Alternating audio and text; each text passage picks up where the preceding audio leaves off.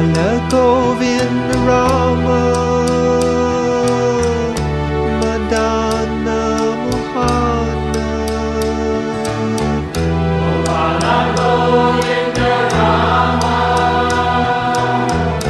Madana Mohana. Gopala Govinda Rama. Namaste and welcome to this, the fourth part in the series, Understanding Bhakti, the culmination of yoga. I would just like to make the point, if you would allow me, that this conversation that we are having, this series of talks, is introductory. There is a combination of introductory spiritual ideas and understandings, but we're also dealing with profound and very deep spiritual truth, which is not possible to actually fully understand and appreciate on the mental platform. All yoga is about spiritual experience and realization. It's not about mental understanding. That is a wrong idea if somebody has it.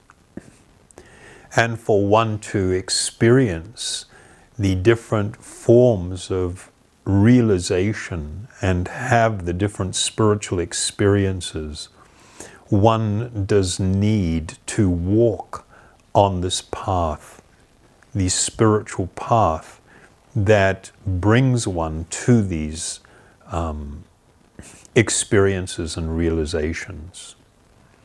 So I just wanted to we're not dealing with some of the topics in a very deep way. I'm simply introducing some of these ideas, and for the purpose of trying to provide a broader or more complete understanding. We are touching on even quite advanced spiritual topics or points without going into detail about them. Hopefully, what will occur for some people who perhaps watch this for the first time is they may become inspired to themselves travel on the spiritual path and to have this awakening, this spiritual experience, the awakening of actual love for God. So, today, what I was going to speak on is the different flavors of love. I think there's a famous English sonnet, "How many ways do I love thee? Let me count the ways." That is a reflection, an imperfect reflection of a spiritual reality. As a child growing up, and my experiences with Christianity, for instance, made it so that I and many of the people around me had a rather monochromatic view of a relationship with God. It was monotone. It was just like one flavor, one tone, and that was it. And when I first encountered my spiritual master, or both of my spiritual masters, it was like an eruption of flavor and color. I was shown that the different moods and experiences of love for God, it's just like, it is practically speaking, limitless. And there is a great science to the process or the undertaking of bhakti in its early stages and its development, and how love for God is manifest, and the nature of relationships and moods of love that one can exchange with God. So, but a person may ask, well, if loving God or love for God is actually in my best interest, why does God not just kind of, come along and give everybody that experience? Why does he allow people to wander in the material world and go through so much suffering and difficulty? Why doesn't he just kind of like show himself or show up or just give us this experience? And while that is a common question, what it is not addressing is a really fundamental spiritual reality. And it has to do with the question of free will. Now, the Vedic perspective is that I am, meaning I, the living being, the spiritual being, am a part and parcel, like an independent particle of God. So in a similar way that I could take a drop of water from the ocean, and it contains all of the qualities or the characteristics of the water in the ocean in terms of quality, but not of quantity. In the same manner, you and I, the spiritual living beings, we are not created, we have existed eternally as eternal parts and parcels of God. The nature of God is, of course, to supremely possess free will. And therefore it is part of our nature to also have free will. And out of love and enormous respect for the living being, God actually does not interfere with the free will of any living being. You are free to do anything you wish, to think and say, to believe or accept anything that you wish. The reality is, though, that in the material world there are consequences to all choices. It's not a question of do something good and get a sweet, a treat, do something bad and get punished or get a slap on the hand. No, it's not like that. It is just part of the natural balance, the laws of nature, that when we behave in a certain way, there will be a reaction to that. And we must accept the fruits or the results of all of our actions. That is just part of living and existing within the material world. And it, while we can learn from the experiences in the material world, there is no point where we lose freedom of will. So there is this oneness, our oneness with God, and yet simultaneous difference or distinction, in that we are qualitatively the same, but quantitatively there is a vast difference. This question of free will and what I brought up, this fact that God does not force himself upon anyone. That is not his nature. And that is not the way that, if I can say, he operates. In the question of love, for love to exist, there is this fundamental requirement for free will. love, in fact, is the ultimate manifestation of free will. And so this free will is like, plays an extremely significant and important, or it has a great significance, rather, to the path of God realization and self-realization. Having said that, we then must consider, what is it that I need to do to make it so that this love, which we discussed in the last talk, which resides eternally within my heart, can begin to manifest. From the yogic perspective, our state of consciousness, the state that we are living in, the things that we are holding to be either true or important, the focus of our life, our consciousness is a practical expression of our free will.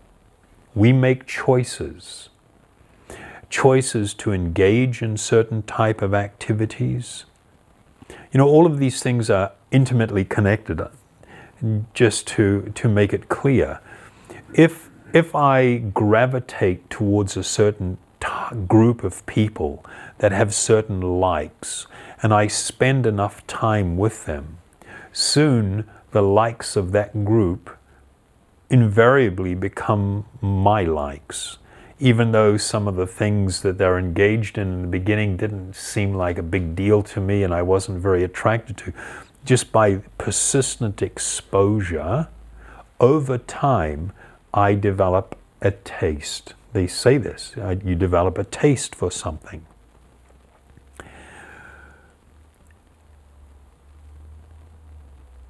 Our activities and the way we live our life profoundly affects our consciousness.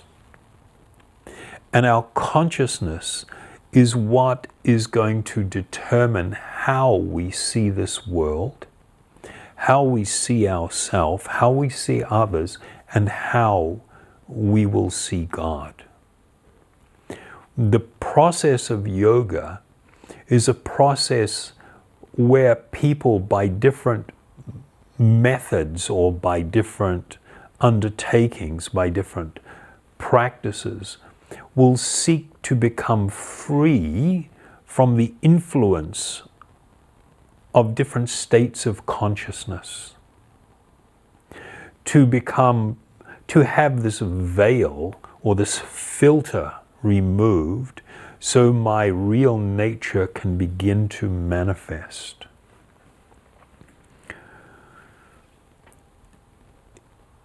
With relation to love and love for God, this is also a really significant thing to understand and appreciate. There is one wonderful verse from a source. This book is known as the Brahma Samhita, where this prayer, it says, I worship Govinda, the primeval Lord, who is Shama Sundar, Krishna himself, with inconceivable, innumerable attributes, whom the great or pure devotees see in their heart of hearts with eyes of devotion tinged with the salve of love. What this verse speaks to is we will see things, we will adopt as truth, we will be attracted to certain types of so-called happiness based upon our own consciousness. This consciousness is an expression of free will. So there's another verse in the Bhagavad Gita that really speaks to this also in a wonderful way. It's in the 4th chapter of the Bhagavad Gita. And in this verse it says, "As all surrender unto me," and this is Lord Krishna speaking, "as all surrender unto me, I reward accordingly. Everyone follows my path in all respects, O son of Puritha." So the statement here makes it very clear that the material world operates under certain rules, within certain parameters. The spiritual dimension operates with other spiritual rules and under other spiritual parameters. And nobody can escape the control of Ishvara, the supreme controller. Things are organized in a specific way. This is just part of a reality. It doesn't matter where you go, you cannot escape what we've discussed as being your natural position, as being a dominated part and parcel of God. You are not supreme. I'm sorry, that's might be rather sad for some people, but that's just a fundamental reality. That is your natural position, to be dominated part and parcel of the Supreme. That being the case, it doesn't matter whether I am trying to function or operate or exist within the spiritual dimensional realm or the material dimensional realm. My position is still going to be the same. And in different places, I will be under the control of different laws. You have the material laws, and within the spiritual realm, they are what I will refer to as laws of love, which are, this principle is just truly amazing and absolutely wonderful. So in this verse, Krishna had said, that as all surrender unto me.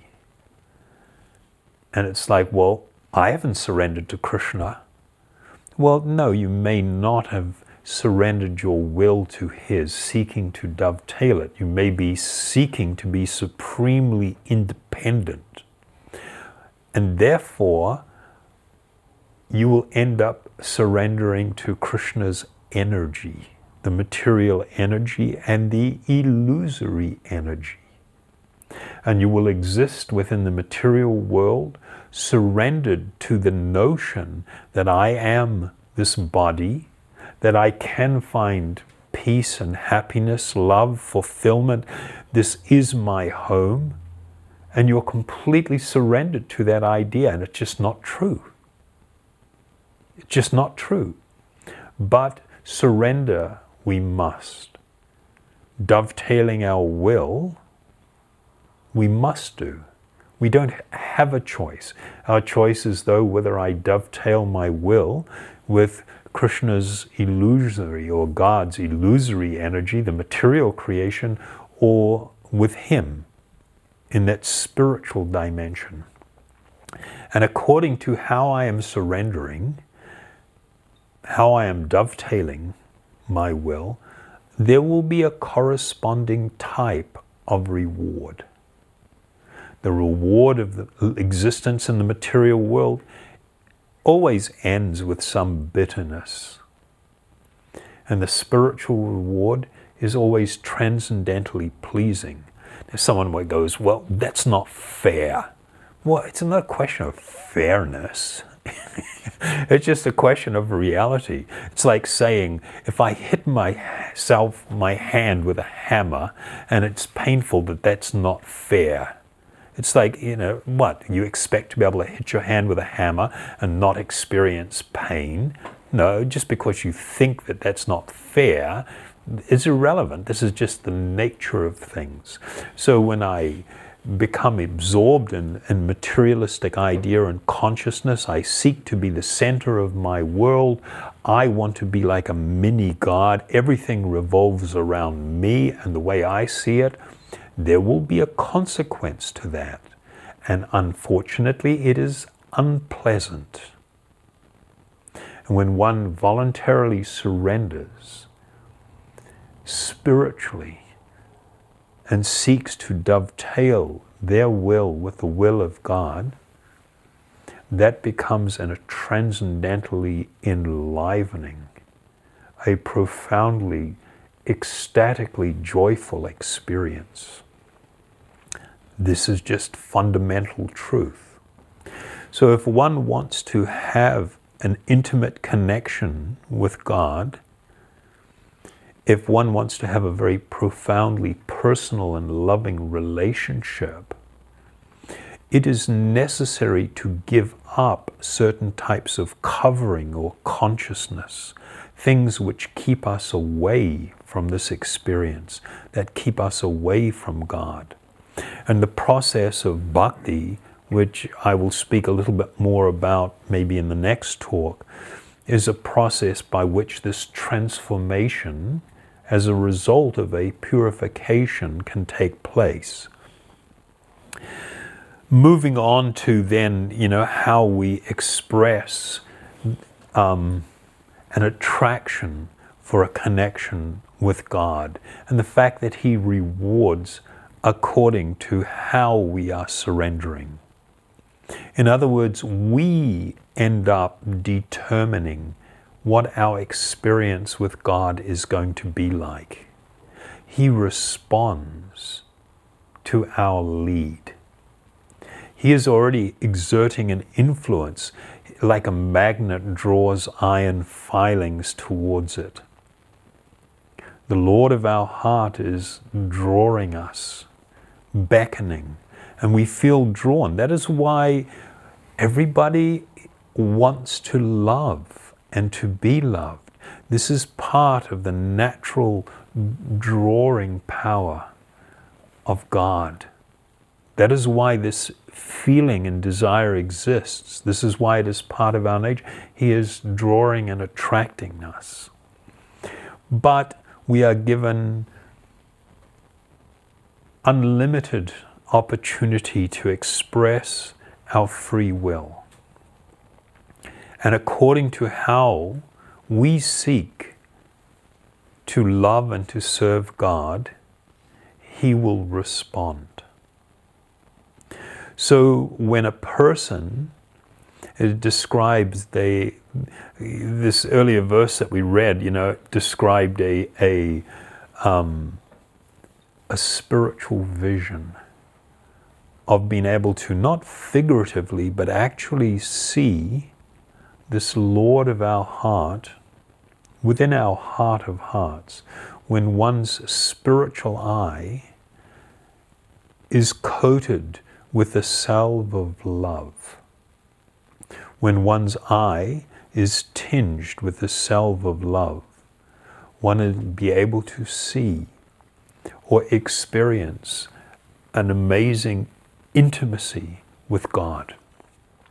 Now, in the Vedas, they speak about the Supreme Personality of Godhead, Bhagavan, as having two principal features.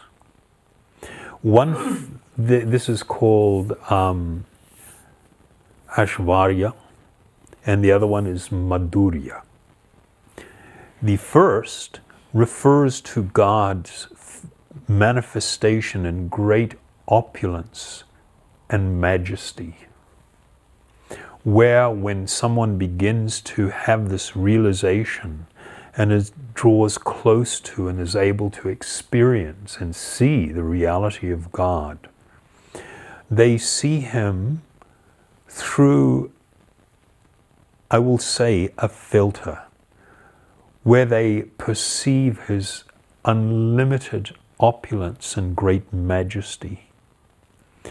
When a yogi or a spiritualist has a connection with God in this way, there is always the feeling of great awe and reverence. There is this constant awareness of like, da-na-na-na, God. You know, I am in the presence of God. It is overwhelmingly filled with awe, reverence, great majesty and opulence. But the Vedas also speak about something that is considered more confidential and more amazing. There is a feature to God, this personality, Bhagavan, the personality of Godhead, where sweetness becomes the overwhelming experience. And in that condition, when one relates in this way towards God, one becomes lost in an experience of such profound love. There is no awareness of Him as being God. People sometimes, you know, struggle with this spiritual truth. And an example can be given that in this world, if you have a monarch, we don't have very many of them around, still a few, where you've got, you know, a king or a queen who exists in a great palace, or the president of a country who lives in some presidential building, you know, White House or White Hall or whatever people call things. And you have all of the trappings of power. If an ambassador from another country, or even probably a better example, a common person, is brought into one of these buildings and they are to meet a president or a king or a queen, there is this like, whoa, you know, and everybody's like on best behavior, a little bit nervous, and, you know, bowing appropriately, or, you know, being extremely polite and being very aware of things. At that same moment that someone is treating someone who is sitting in a seat of power, the son or daughter, a little child of that president or king or queen, comes running into the room. They don't even see all of the power. They don't feel any fearfulness. They will shout out, you know, "Daddy!" you know, and just run and jump into his arms. This is like, or can be used as an example of the difference between these two different types of spiritual experience and relationship with God. When a person is relating to God in this majesty and awe, in the Vedas, this aspect of God is addressed as either Vishnu or Narayana. By these names, they address this feature of God, this manifestation or expansion of God in this feature. When an individual is able to experience, become immersed in such a mood of love, then this feature of God is known differently. So in the Bhagavad Purana, it speaks about this personality, one of the names, and there are unlimited names that are used to address God in this most original feature. But one very wonderful and attractive name is Krishna. Krishna literally means, these two syllables, Krishna, literally means the all-attractive, You know, we see that in this world people are generally attracted to opulence. Like this name Bhagavan, Bhaga. Bhag means opulence. And when you say Van, it means one who is exhibiting or manifesting these opulences. And the great teachers have categorized these specific opulences such as wealth, fame, power, etc. But one of these opulences is beauty. Limitless beauty, stunning beauty, ecstatic beauty.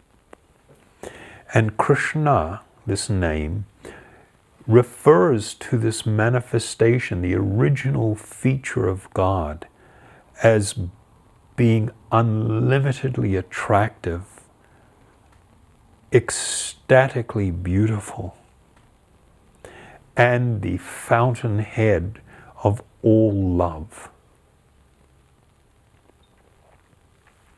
This alone is already a very big subject, but just I will try to add a little bit to that. Within the Vedas, the confidential parts of the Vedas, it speaks about this form of Krishna,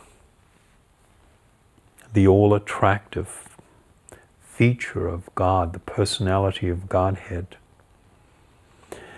And it speaks about different varieties of loving exchanges that one can have with God.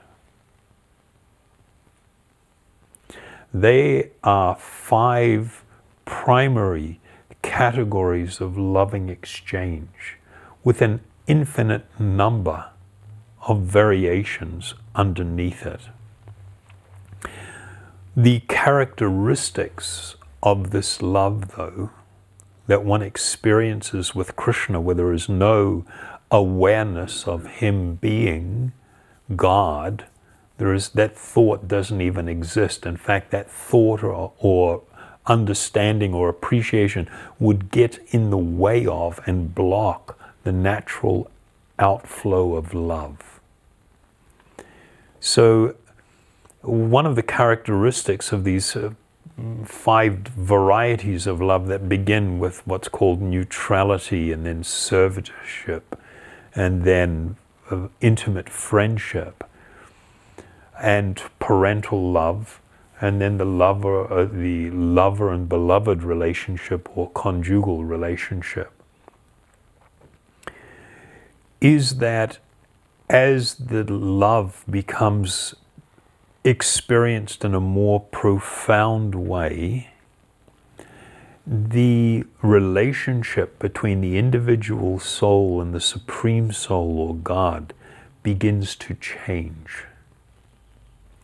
In the initial experiences or relationships that one can experience with God, one, while they don't see him as God, still tend to look up to him. And there may be a feeling of great intimacy where I am a servant of God. Not in the idea that, he is big and powerful or anything, but my position has been lower than him and as a servant. These relationships can mature to a position of friendship where one is loving God and relating to him as an equal. One needs to have this growth and development to become increasingly immersed in these modes or moods of love. There is also a parental relationship where a person, unlike what was expressed by Lord Jesus Christ, where he looked upon God as being his father, we now have a role reversal where a person can love God in the mood of love that a parent feels towards a child, where the position is one of a superior, that I must love and protect my child. If I do not do this, something bad might happen to them. I'm trying to explain it this way just so we can perhaps have some glimpse of understanding. And what we see in the more confidential parts of the Vedas are descriptions of the nature of these relationships within the spiritual world. There is an account in the Bhagavad Purana and in many other Vedic scriptures of how God periodically may, if I can use the term, incarnate or descend to this world for the purpose of reclaiming the lost souls. And that action of reclaiming is done by throwing open, like a window, to the spiritual world, where one becomes intensely attracted and drawn to the nature of these loving exchanges. And this awakens our eternal serving and loving mood. In the Bhagavad Purana, in one part of it, the 10th canto, there are wonderful accounts of how Krishna related to his intimate lovers. These relationships of love are referred to as pastimes of the Lord, his Leela, his playful and loving activity. And if someone would like to have a more intimate look into the nature of the eternal spiritual world, where the flavor of love overrides any thought of majesty and opulence, or that this is God, then they could seek to perhaps read a book that was published by Bhaktivedanta Swami Prabhupada. It is called Krishna, the Supreme Personality of Godhead. And I think this is also even available online. And what this is like a summary study, an account of this particular portion of this Srimad Bhagavatam or Bhagavad Purana that speaks about the nature of these relationships that one is able to develop and experience with God. This is a full and mature manifestation of bhakti, this spiritual, not just realization I won't use the word realization, it's an appropriate word, but people sometimes have a concept of what realization is. You know, it is an experience of a full awakening of one's natural love for God. And it is unlike any other religious experience or things associated with religious faith. It is a profoundly, I would have to address it as being mystical and spiritual experience that is only available to the topmost of yogis. Topmost of yogis, not meaning the most accomplished, the gold medalists. It is going the other way. Those who have become so profoundly humble and have entered a world of great submissiveness of heart and profound humility, that they will have this experience and realization under the appropriate guidance of a qualified spiritual master who is himself a topmost lover of God. So this is a very big subject, and this is only an introduction. Of course, I find it quite difficult how to introduce and not get into too much detail or complication, but at the same time adequately share with you this great spiritual treasure. And I recognize my tremendous deficiencies in this. And I hope you will forgive me for my deficiencies. But please do consider carefully the points that we are going over, and we will still more points that we will discuss going forward. And my hope is that people will be able to more appropriately understand and appreciate what is bhakti. Thank you very much, and invite you once again to join us in kirtan meditation. Again, we'll use that same mantra as last time: Gopala, Govinda Rama, Madana Mohana.